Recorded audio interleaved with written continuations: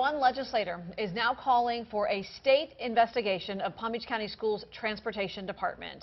The school district has been dealing with transportation issues since the school year began. Buses have been late. Some children haven't even been picked up at all, and they don't have enough bus drivers. The district says 85% of buses are on time. State Representative Solsberg says that 15% of tardy kids is unacceptable, and he's calling for an audit. Head's got to roll up there. I mean, you know, this is just not good enough for the citizens of Palm Beach County. Inconveniencing tens of thousands of parents, tens of thousands of kids. The district is meeting right now discussing this very issue.